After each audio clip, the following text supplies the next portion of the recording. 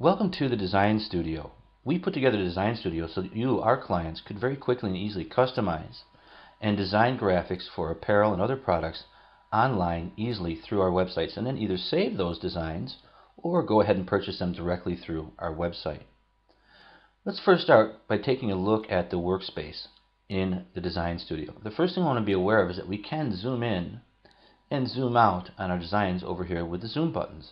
We can also pull back on our mouse wheel and that'll zoom out, or push forward and then zoom in on our design. This enables us to customize our apparel or products and be able to zoom in on our design and also zoom out to get a really good idea of what our finished design will look like on our apparel or other products.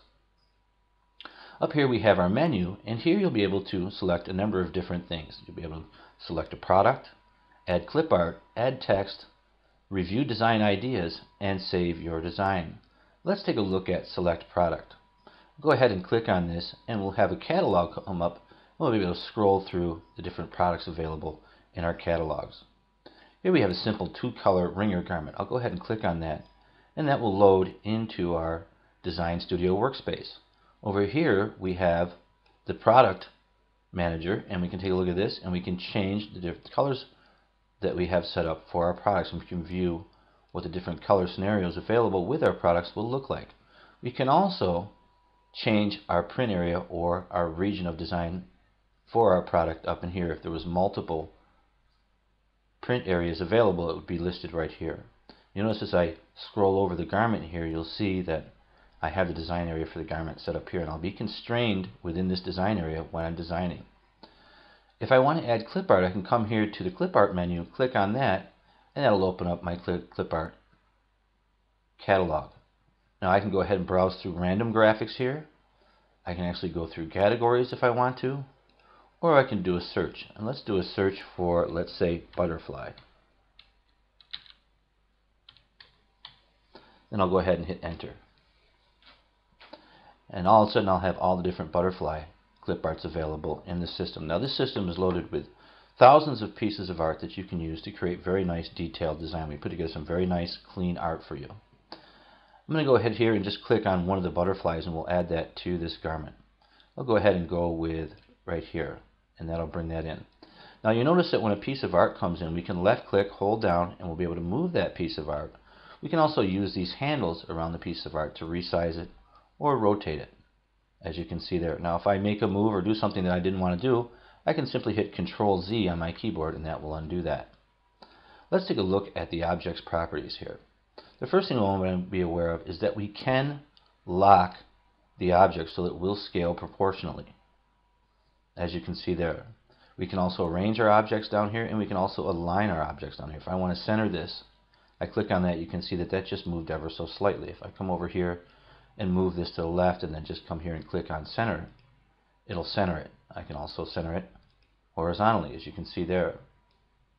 The next thing we want to be aware of when we're working with clip art is we have our clip art color manager here. We have a couple of different settings available here. First of all, we have a one color that you can see right there, and I can invert that, and I can change that color up here with a color chip to, let's say, a black if I want to do this as a one color butterfly. I also have a two color available, and I also have available a full color version of this clip art. And I can manage and change my colors very simply by just clicking on the color chips and then scrolling through with my mouse which color I'd like to use in that piece of clip art. You can see I just changed that to a yellow, and I'll go ahead and change this to a yellow also. And now I've basically got three colors used in my design: black, gray, and of course the yellow. Now that I've set up my butterfly clip art, the next thing I'd probably want to do is add some text, and that's very easy to do also. I can come up here to the text menu, click on that. That's going to bring some text into my design. Then I can come over here to the text editor, and I can go ahead and enter my text, and we'll just enter butterfly for now.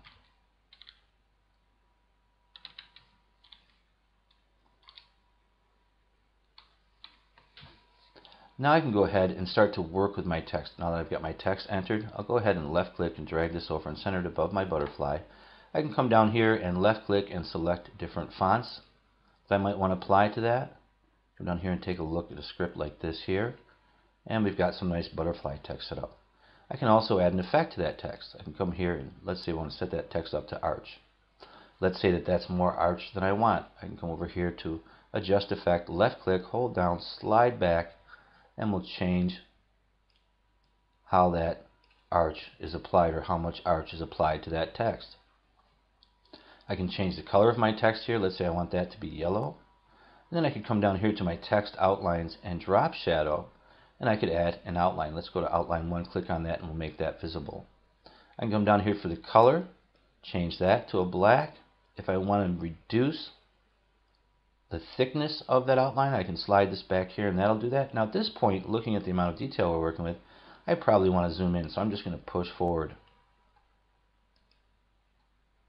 on the wheel on my mouse, the scroll wheel on my mouse, as you can see there.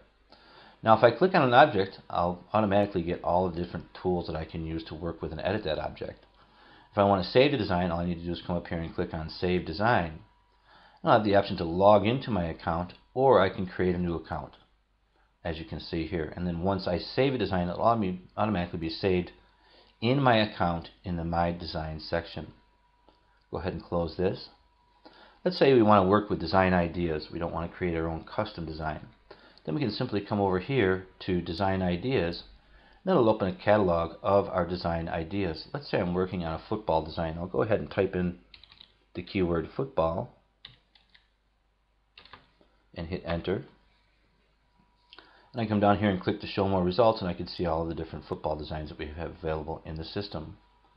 To load a design, all I need to do is simply click on that design, and it'll automatically be loaded into my workspace. Go ahead and zoom out here.